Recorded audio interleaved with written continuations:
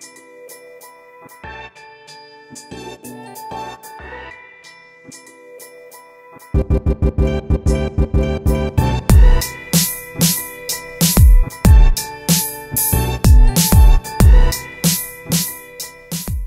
everyone, welcome. This is the 14th edition of Warikoo Wednesdays. I intend to keep it short, so let's get straight into it. I distinctly remember the first time I saw the movie The Dark Knight, which was the second in the Batman trilogy, and I fell in love with it. I completely fell in love with it because almost everything was perfect.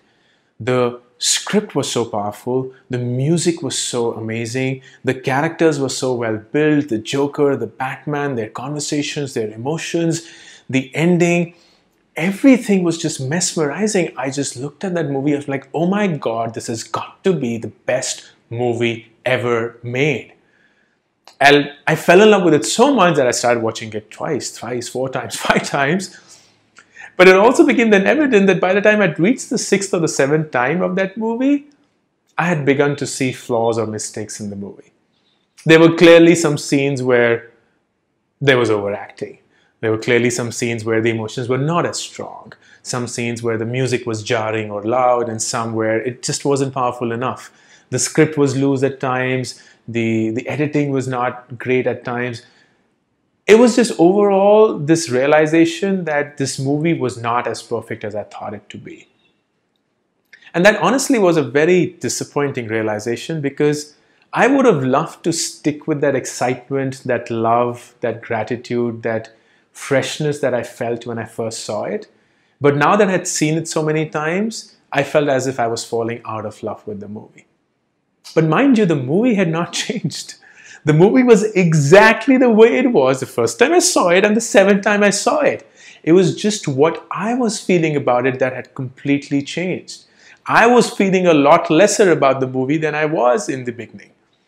And it almost seems like a law of physics to me, right? Because if you spend enough time, everything will have faults. Because everything is not flawless, everything is not perfect. And if you spend enough time, everything will have mistakes. The question then is that the best use of your time? Is that where you should be spending your time? Because what if artificially, what if you could train your mind to not think of what you feel when you've spent enough time in something, but what you feel when you first encountered it? The first emotion that you felt, that level of excitement, freshness, gratitude, everything that you felt, the first time you encountered something awesome, can you hold on to that and continue with it? Because if you can imagine how different your experience and your life will turn out to be. Something as simple as when I used Uber for the first time, it felt like magic. Because here I was standing, I pressed a button, a car showed up exactly where I was, I stepped in, didn't have to have a conversation, the driver knew exactly where I had to go, he dropped me, I got out, and the job's done.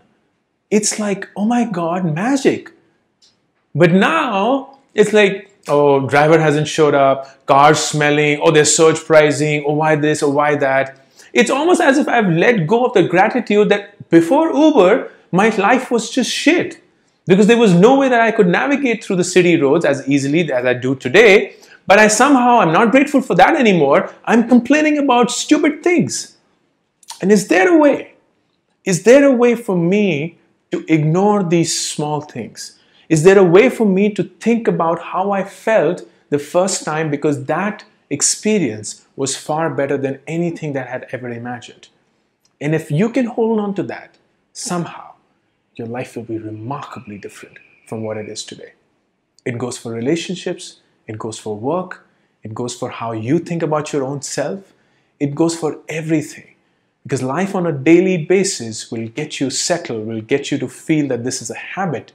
But you just have to step back and saying, when I felt this for the first time, when I met that person for the first time, when I walked into this office for the first time, when I encountered praise or appreciation from my boss for the first time, when I discovered this new side of me for the first time, I felt something strong.